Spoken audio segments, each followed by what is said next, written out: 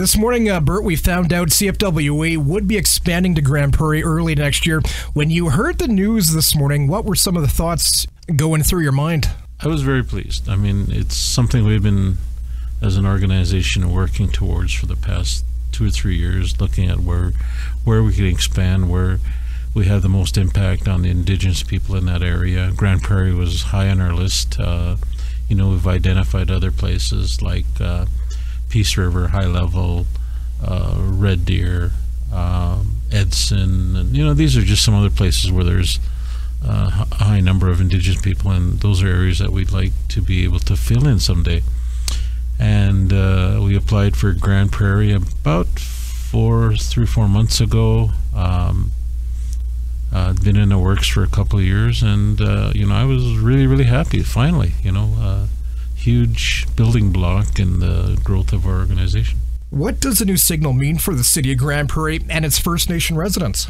I think it's an opportunity to build bridges between a lot of the different communities. For us, it's an opportunity to showcase our talent, to show people that we are just as professional and as our artists are just as awesome as any other artist. And so it's a pride thing. It's time to share. It's time to let people know what we're about.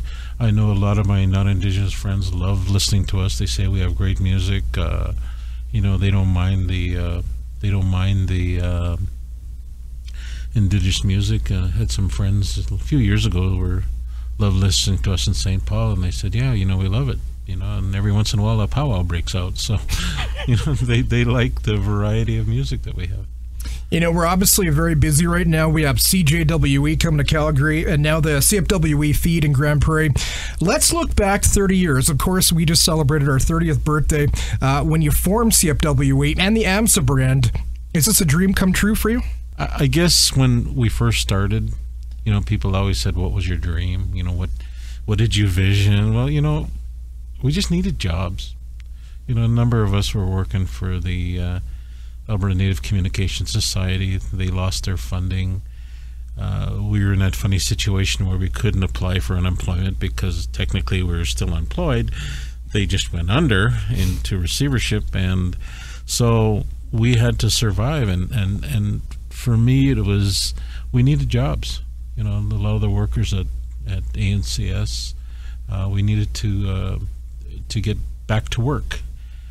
And so that was when we first set up ANCS. Jeff Bear was with us at the time, and he worked on the original proposals that got CFWE started. Jeff Bear, Ray Fox was another key person in our growth, and he managed our radio station when we first started out at Lac La Biche. These are very important people in our history that we need to remember and acknowledge that the parts that they played in making CFWE and making Ammsa what it's becoming today. With the introduction of Radio Bingo, people always chuckle when I say, "Well, we have Radio Bingo," but that's been the major reason we've been able to afford a lot of our growth. Is all of the money that comes from Radio Bingo goes towards distribution.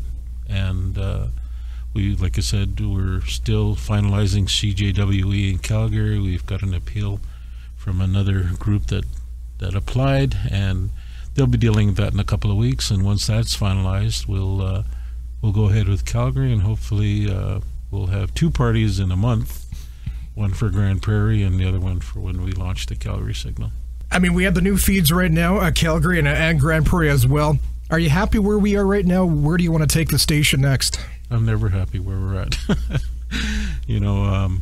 think I was in an earlier interview. I said, you're either growing or you're dying, right? So you can't stay in one place. So I believe in keeping going,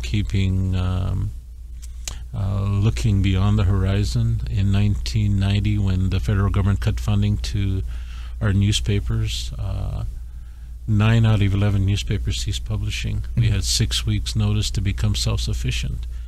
And I had just taken a motivational course by Dr. Dennis Waitley called Psychology Winning.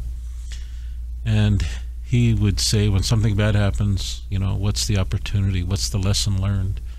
And so we're sitting here kind of saying, okay, now what, And we realized that there was a void across Canada in newspapers, and so Windspeaker went national. Windspeaker filled that void, and Windspeaker is still around. It's changed its format. It went from hard copy to online, or to a digital copy to online.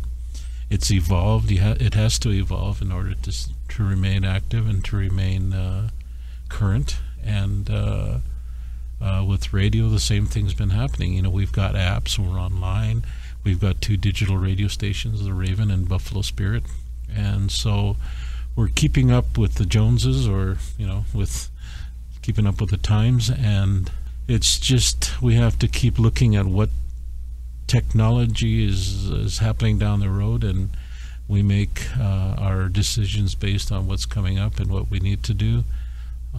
So there's always opportunity, and like I said, I enjoy the challenge. One of the things that I was told when I was taking my management classes is to surround yourself with good people and then get out of their way. And that's basically what I've done. Is I've had some awesome people working for us over the years, and I'd like to thank all of them for getting us to this point in time.